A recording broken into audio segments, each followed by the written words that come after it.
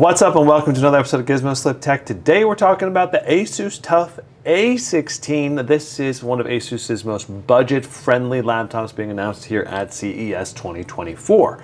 Now I got hands-on with the A16 at the New York event. I'll probably get hands-on with it again here at CES, but I want to make an overview video talking about all the changes, improvements, specs, and what I think about this laptop overall, based on my initial impressions. Now, I'd love to do a detailed overview unboxing, but we'll see if I'm able to do that. But either way, subscribe for all of the new laptop content that I'll be making in 2024. Thank you so much for all your support. It does mean a lot to me.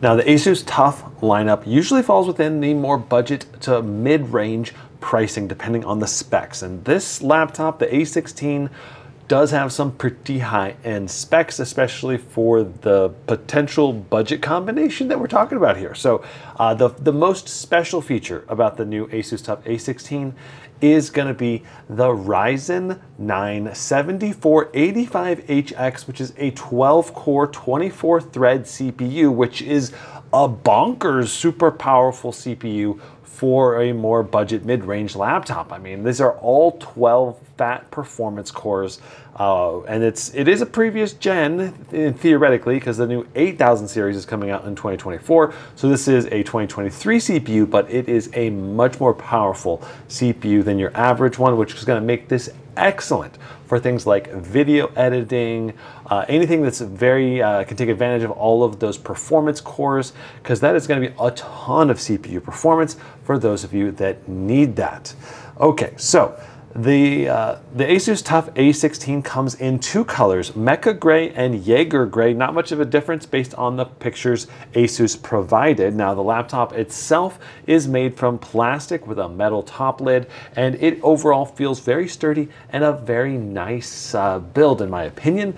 The keyboard does have a nice feel to it, though it is a softer membrane keyboard. It does have a number pad, which I think is going to be very important for those of you that deal with a lot of numbers and typing those out. And the touchpad is glass, and it's a very large touchpad, which is great considering most more budgety laptops don't have a lot of these nicer features like a glass touchpad. Like almost all of the budget laptops in 2023 had plastic touchpads, so this is nice.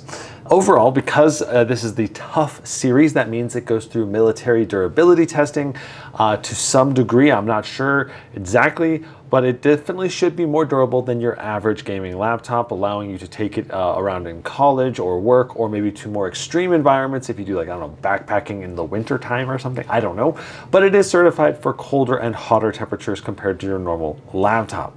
Now, there is a basic webcam, but no Windows Hello support. You do have Advanced Optimus, which is going to allow you to quickly switch between the integrated GPU and the dedicated GPU. And it does come with a 165 Hz 2560 by 1600 resolution display. I do not know the color gamut on it, but it's probably close to 100% sRGB. I don't think it's going to be an ultra high color gamut display, otherwise Asus would probably advertise that. Now, the ports on this are moderate. They're not like scarce, but they're also not the ultra highest quality ports ever as well, because this is a Ryzen based platform. So there is no Thunderbolt 4 support, which is going to mean no eGPU support. Now, you can use 100-watt power delivery to charge the laptop, or you can use, like, you know, power delivery docks, like USB-C power delivery docks if you want. So there's a lot of flexibility with the ports. Let's go over them in a little more detail. On the right side, you have one USB-A 3.2. On the left side, you have an Ethernet port, HDMI 2.1, one USB-C 4 port, which theoretically has the same throughput and feature spec as a Thunderbolt 4, but just without the certification. Now, you have one USB-C 3.2 with 100 watts of power delivery, and DisplayPort support, one USB-A 3.2 and a headset combo port. Now, I really wish there was another USB-A or USB-C here. Now, pairing with the Ryzen 9 7485HX is the RTX 4070, up to the RTX 4070. I'm not sure if there's going to be any lower end GPU models that you can pair with this, but it should be theoretically up to the 140 watt power limit of the 4070, but realistically it only really goes up to, like, you know, 110 watts maybe of usable power. The RAM speed is DDR5 5200, which is a bit lower than DDR5 5600 in a lot of the laptops for 2024. Unless it's a very memory sensitive application, it really won't make that big of a difference. Really, the primary pro to this system is the 12 core 24 threads.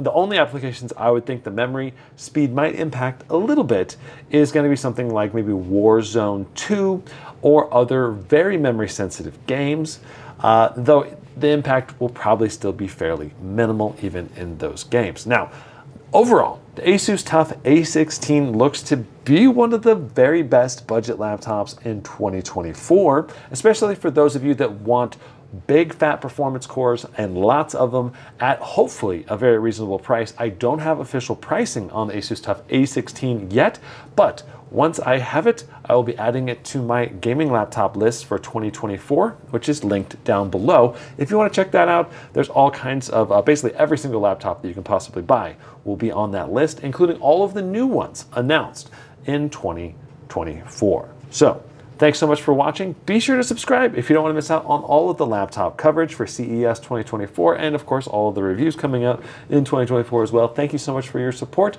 I'll see you in the next one. Brandon out. Huzzah.